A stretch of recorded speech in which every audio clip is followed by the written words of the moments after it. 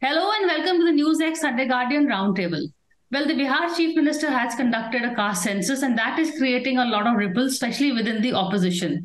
The BJP has reacted, saying that for them the job reservation should be really on the basis of of poverty lines and not really caste lines. This is just dividing the society.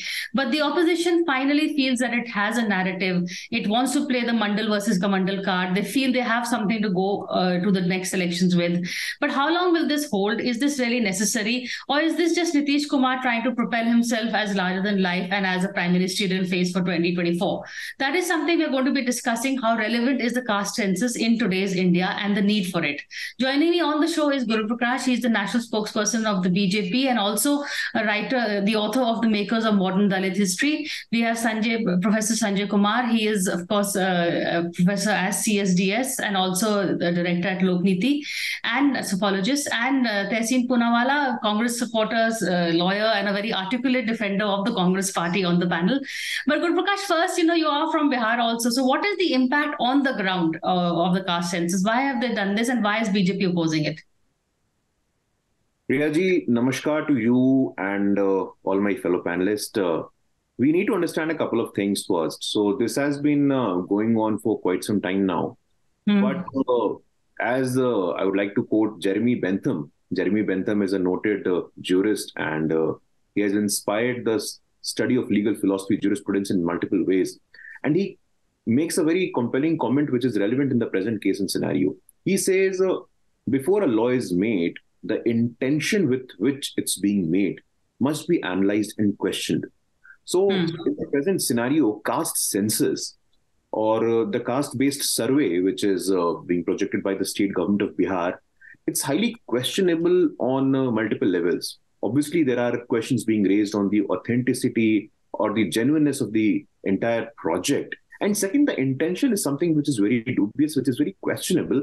If you, hypothetically, if you do a caste census of these political parties, you would find a very interesting observation that JDU, Janata Dal United, look at the history of Janata Dal United, and you ask anyone from Bihar, he or she can tell you that Janata Dal United is a political party of one man and one caste specifically. For Kurmis, Janata Dal United is the natural home. You come to RJD, the Rashtriya Janata Dal. The Rashtriya Janata Dal specifically belongs to one caste and one family. If you do a caste census within the Rashtriya Janata Dal, Priyaji, you would see Deputy CM kaun hoga? Tejasvi Yadav. Who would be a minister? Tej Pratap Yadav. Who would be sent to Rajya Sabha? Misa Bharti. Who would be sent to the Legislative Council? Rabdi Devi. These family-based, individual-based, caste-based outfits haven't actually looked beyond their comfort zones. So this is the last Turukkaika, which is being used by a section of the opposition and obviously the India Alliance as well. But we don't think that there is any semblance on the ground, because on the ground, many historical and remarkable tectonic shifts have happened in the social justice discourse. We are all very well aware of the fact that for the first time in history, we have a woman from the tribal community reaching the highest constitutional office in the country. Did we require a caste census for that? Absolutely no. For the first time, Priyaji, we are witnessing a transformation of the country under one of the most powerful prime ministers in the recent history. Narendra Modi himself comes from an extremely backward class community. So an EBC as a prime minister, a tribal lady as the president of India, I think this is something which is not just symbolic, but sends a message across the deprived and the marginalized sections. I can give you hundreds such examples. For the first time since 1952, in the presidential nominations to Rajya Sabha, we have a Dalit Padma Shri Ilayya Rajaji sent to Rajya Sabha. 37% of the Union Council Ministry is an OBC. So the actual genuineness, the parameters or the paradigm of the social justice is your commitment, is your will to give and the share in the power structure and the institutions that matter. Okay. Sanjay, what is your take on this? Why have they done the caste census, and do you feel there is a need for it, and will it be a poll issue? Why they have done the caste census? I think there have always been speculation what is the number of OBC in Bihar and in other states, and there is a demand or there is a popular mobilization around the fact that people should be given political representation, or people should be given share in socio-economic developmental aspect in proportion to the share in population. So what has been going on is that one doesn't know what is the proportion of different castes, especially the OBC. We know about the Dalit, we know about the Adivasis based on the census. So I think this was the demand, that there should be a new data should come out, because we have been referring to the 1931 census. So this was the demand, that a caste census should be done. We should know what is the proportion of OBC, and the charges which are being leveled by the regional parties, and including the Congress now, is that the population of OBC is much larger compared to the proportion of reservation given to the OBC in central government job. I think that is the reason why they wanted to conduct a caste census, which is now in front of all of us from Bihar. They seem, we've got that explanation, and he's, as Guru Prakash, saying that, you don't need a caste census. If you want to promote someone, you can. You don't need the data, and you don't need this whole politics of it all. Would you agree? Namaskar, Priya. Thank you for having me on the show, and namaskar to both my fellow panelists and to all your viewers. The BJP, like my good friend Guru Prakashji, loves to run with the hare and hunt with the hound, and it doesn't work like that. And Priyaji, it is one thing I see which has become very viral. One is either pregnant or not pregnant. One can't be half pregnant. So either the BJP is with the caste census or it's against it. Guru Prakashji can't say that, you don't require. So is Guru Prakashji and his BJP's official position that it's against the caste census? If so, I request you, Priyaji, put that as a breaking news. If no, everything else is whataboutery. Now, ask Guru Prakashji to, in one line, say, is he for it or against it? Then I'll make my argument. Because you can't say I'm for it, but this is not required. Or you're for it or you're against it. What is Guru Prakashji's argument? Is he for it or against it? And that's a breaking news now. Well, the party has taken a line. Guru Prakash, you want to come in? No. What's your line for it? I think my good friend Tehseen, I've always told him that he is the right man in the wrong party. But Tehseen ji, in life and in politics, there is no black and white. We need to look beyond the binary. Social justice is not just a matter of politics for us. For the first time, Tehseen ji, we are seeing 37%. Guru Prakash ji, one line question, एक line question. Are you for the census or against it? बस उतना ही बता दो. Binary के मैं आता हूँ. अरे भैया आपने पूछा है तो मुझसे आप सुनने का बोल दीजिए ना, बाइनरी के लिए है यार. मेरा चांसर में सिर्फ आपको एक vote line. Are you for it or against it? बस. बाइनरी नहीं होता है. I'm telling you, you can ask me. He's saying he's for empowerment, but not a census. Is that correct? See? That's your personal view. That's your personal view. See, Priyaji, what I did on your show is my dear friend Guru Prakashji, who is the right man, I believe in the wrong party and should be with India, has not taken a position. Now, here's what I'm saying. How do you empower the majority of the citizens without knowing how many they are? As Sanjay Kumarji rightly said, we're looking at a 1931 census. But I have a larger issue. Even when we look at constitutional reservations, say the SC, ST, let's look in central universities, not because I'm taking a pot shot at BJP, because they would be better governed than most, as the assumption is. The positions of SC and ST vice chancellors are not filled. Let's look at any state. Let's look at Uttar Pradesh, Madhya Pradesh. How many DMs today are from the Dalit or OBC or SC or ST community? How many police commissioners, SPs? They aren't. They don't get their share in the pie. So jiski jitni sankhya bhari uski utni hissedari. And to know that hissedari, you should know the sankhya. Why is it wrong? Nobody is asking for anyone else's share of pie.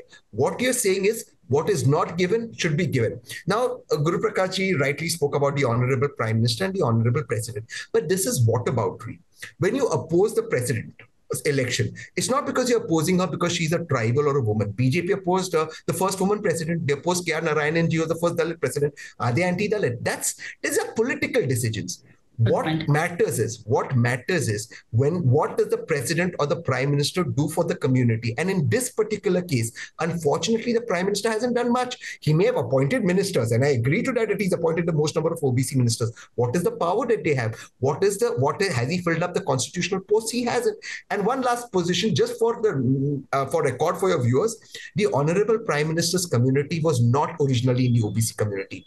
When the prime minister became chief minister of Gujarat, he put his community in the OBC category. Nothing wrong with that. I respect the Prime Minister and I respect that he's an OBC Prime Minister, but it wasn't that the case. So I think that this argument needs to be slightly more nuanced, as my friend Guru Prakash ji says so.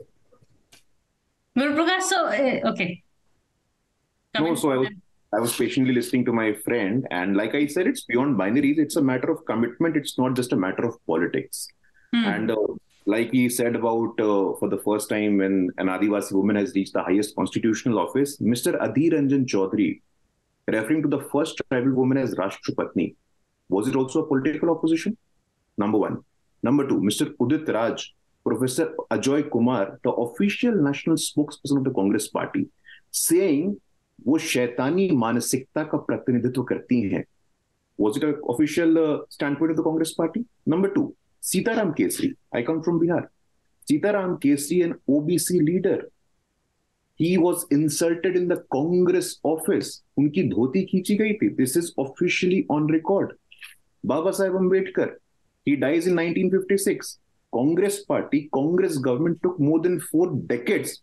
It finally happened in a non-Congress government at the center that accorded Bharat Ratna to the former, to the okay, we get the point. No, that is no. Just a moment. So I think the hypocrisy must be called out.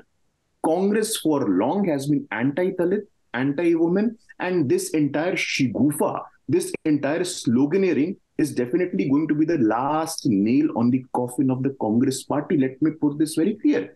Congress historically, Priyaji, for your viewers, I'm sure they're educated enough, who opposed the first Backward Classes Commission, Kaka Kalilkar Commission? The Congress Party. Congress Party, Rajiv Gandhi on the floor of the House, on the floor of the Parliament, opposed the recommendation of Mandal Commission. जो मंडल commission का विरोध किए थे सदन के पटल पे, वो आज मंडलों के साथ खड़े हैं. मुझे लगता है इससे ज्यादा दोहरा मापदंड, the hypocrisy and dual standards of the Congress Party is clearly in this. And secondly, just a moment. Now, I want to take this point with Sanjay ji, and I'll come back to your point, but this is a good point. Sanjay ji first. Can the Congress, which opposed the Mandal Commission, now suddenly is talking about OBC rights, and Rahul Gandhi is reinventing himself as the Messiah? Is that going to work? Have the OBCs voted for the Congress? No, first, see, people's stand change, people's orientation change, your perception change. So I see nothing wrong if a party has opposed something in the past, and now party is trying to, change its stand. Nothing wrong in that. This applies to various political parties, not only about Congress. Maybe Congress has opposed the Mandal Commission earlier, but now they are supporting. Are they making a mistake? I don't think they're making a mistake. They're making a correction. The thinking may have changed. Leaders may have changed. So nothing wrong in that. But now your other question, will it work? That's a big question mark. That will it work? Work to what extent? Look at the situation of Congress. Congress is lying so low with a 19% vote. I don't think it is going to work for the Congress in such a way that it can emerge as a very strong party in 2024. Also, Priya, the larger benefit, whatever benefit, and I would again put a big question mark on that, I don't think this is going to be a very effective tool of mobilization which can give huge support for the regional party and the Congress. But whatever gains may come, larger proportion of that will be reaped by the regional party, not by the Congress. That is the last point that you made is correct. Tehseen, because the regional parties are really the benefactors. The OBC vote has not been with the Congress for a very long time. I have a lot of respect for Sanjay ji, but may I just slightly disagree with him? And I know the Congress and I know Rahul ji. He's not doing this for any political benefit. Rahul ji is beyond political benefits. Rahul ji is doing it because he genuinely believes social justice must be delivered. And you will remember, Priya, that this was committed on the floor of the House in 2011, and the then honorable leader of the president of the BJP, Shri Rajnath Singh ji, our defense minister, got up and committed that come what may, there were calculation errors in the 2011 census. By 2018, this caste census will be released. What happened since then? 2014, Honorable Prime Minister Modi ji becomes Prime Minister. Via the 102nd constitutional amendment, they took away the power of states to do the caste census, which was then restored by the 121st Amendment. So they took away the states' power by delaying this. Now, Guru Prakash ji gave all sorts of past history, which I think some of it is justified. Congress is wrong. They've made their wrongs correct. But at least the Congress at that time articulated its position that we are against it. Today it's articulating its position. The Congress has been the only political party articulating. The BJP, as I exposed on your show, Guru Prakash ji cannot articulate his position, and I'll explain to you why. In the RSS, the organization from where the Honorable Prime Minister comes, most BJP leaders come. I don't know if Guru Prakash ji, my friend, comes, but I hope he does visit the organization. There has never been an OBC or a Dalit chief or a tribal chief. And Guru Prakash ji, if he joins the RSS, can never become chief, unfortunately, because it's an upper caste organization. And therein is the ills that we have to correct. We have to correct the ills. Nobody is taking away the rights of everybody else. We are just saying everyone should get their rights. I don't see why there should be a conflict or that should lead to lesser development. This isn't about politics of 2024. This is about empowering our fellow citizens who have been denied rights. For example, RSS chief has never been from the Paswan community and can never be. And I hope someday Guru Prakash ji can become the RSS chief, because he's certainly a lot more capable than most of the past RSS chiefs. On that note, I want to take a quick break. I know you want to come back. I'm going to come to Guru Prakash, but just a very quick break. So stay with us.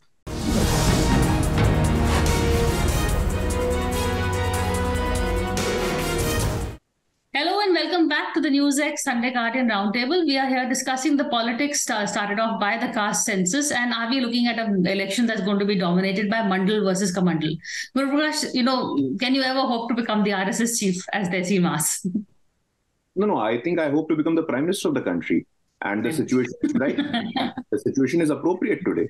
Why only RSS? Which position is more powerful, the RSS chief or the Prime Minister? I think obviously the constitutional position, the Prime Minister, but the point is different. The point you have to understand that RSS as an organization is the world's largest socio-cultural organization. The Vanvasi Kalyan Ashram, which is an outfit of the Sun, works in more than 60,000 villages. I don't need to mention here the report card or the performance of RSS in the COVID, in California for that matter. In United States of America, in the California state, the non-profit of the year award went to the RSS organization. So RSS, you don't need any certificate from anyone. Number one. Number two, my friend Tehsin's party, Congress party, is in power in 4 states. And Mr. Rahul Gandhi keeps saying that additional secretary OBC kitne hai, joint secretary OBC kitne hai. Of all the 4 states where Congress is in power, not a single OBC, SC, ST are secretaries there. This is hypocrisy number 1. Hypocrisy number 2. In 2014, how many joint secretaries were there from the OBC community? 4. Today, 66 joint secretaries are there. So I don't think we need any certificate from anyone when it comes to social justice.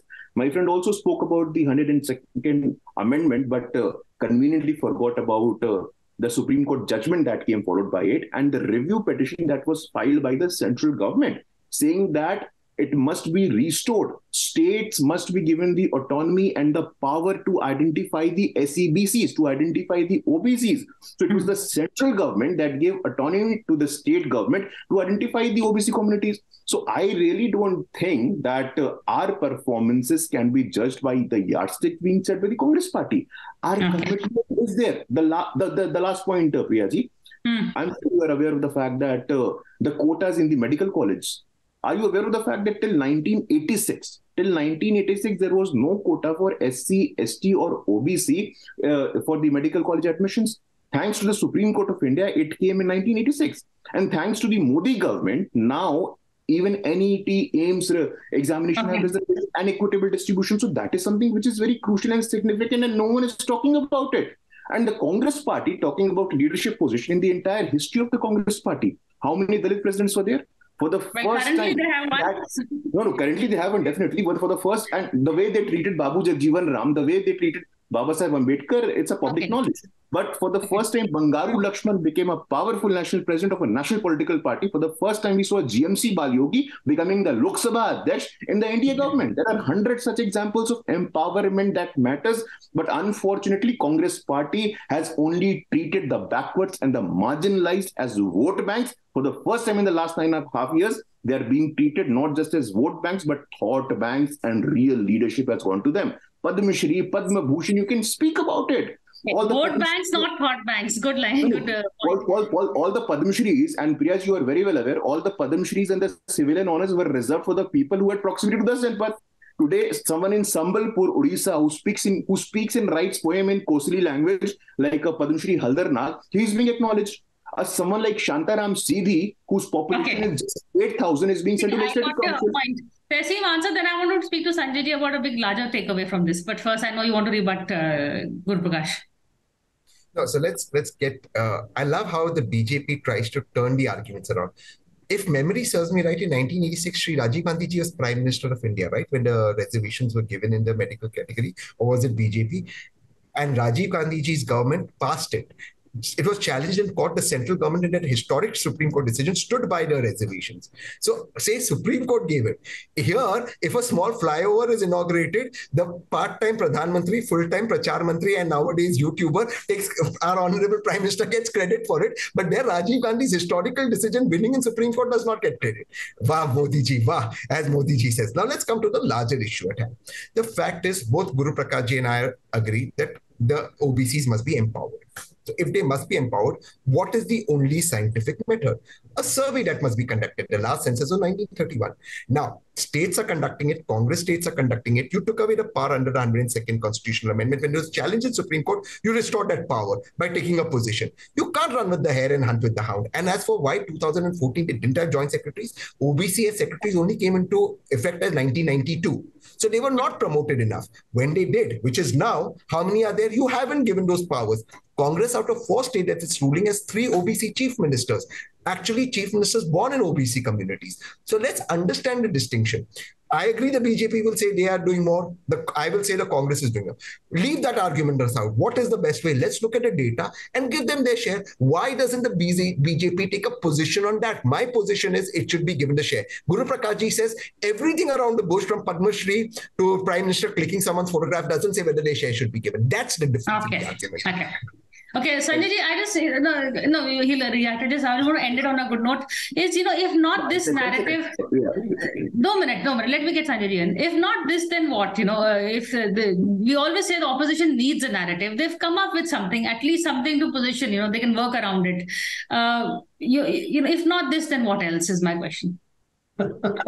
If not this, then what is the other narrative? No, I really believe that something has come into the hand of opposition, and this is an important issue. I'm not saying that this is a trivial issue, because if you want to come out with any policy for the welfare of any community, any group, you need the numbers.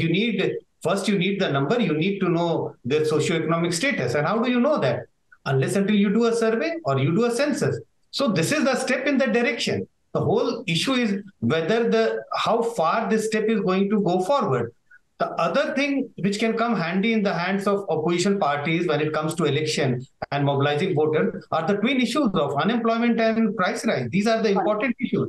But what is happening is that whenever the opposition parties try to come up with this issue, the attention get deflected because several other issues come up and they have to respond to those issues. So the attention gets diverted. So this is one issue. And as I said, price rise and unemployment, these are other issues which can be used by the opposition to mobilize the voters. So then is the BJP being smart when it says not caste, but poverty should be the criteria? Economic EWS is the criteria for reservations. Sanjay ji. See, at the moment, it's very difficult, Priya, to say whether it is smart move or not. But they have come up with a narrative to counter the narrative which is being built by the opposition parties. Like deprivation of people belonging to certain caste. So in order to cover up or in order to build a counter narrative, Prime Minister has started talking about deprivation of the poor. They're talking about, if it is all about numbers, that numbers matter, then who are in very large number? So poor people are in very large number. So there is an effort, there is a sincere effort. Seems like a good tool. I think we will have to wait to see which is going to work more on the ground. People are going to connect whether with the caste or with the class thing. I just have one line to add to Sanjayji and Guru Prakash ji Metiko. In this poor definition of EWS reservation, I challenged that in Supreme Court. The definition of poor is 8 lakhs and below. In this country, the Honorable Prime Minister's government has kept 8 lakhs as poor. Our per capita income is some 7. So you see what they're doing. It is only to deprive the absolute those who require. 8 lakhs is considered poor. 8 lakhs, Priya. Guru Prakash, I'll give you the last word. No, I think I've been hearing this out very patiently, and I would like to thank you, Priyaji, for the kind of words or the expletives that are being used by the Honorable Prime Minister for the last 20 years, I think. And that is precisely the mindset of the Congress Party, the feudal mindset of the Congress Party, who cannot accept, leave alone, tolerate an OBC person as the powerful Prime Minister of the country. My friend said 47 से 86 में, अरे भाई 47 से 86 तक Congress party थी power में, Congress party ने medical में एडमिशन नहीं दिया, रिजर्वेशन नहीं दिया. So this dual standards, this hypocrisy must be called out. अभी मुझे लगता है, no, I think last word, Priya ji, we don't, like I said, people from SCs, people from scheduled type, people from OBC, they can see through this hypocrisy, and that is precisely the reason in 2014, in 2019, Sanjay ji can vouch for it, that 44% of the OBC voted for the BJP. So I think it's so we'll see where the vote is headed. We're out of time. I don't want to cut any of you out, but it's really, at the end of the day, I would not say a card has been played, but an issue has been raised. Let's see where we go with this. But thank you for this conversation. Thank you all.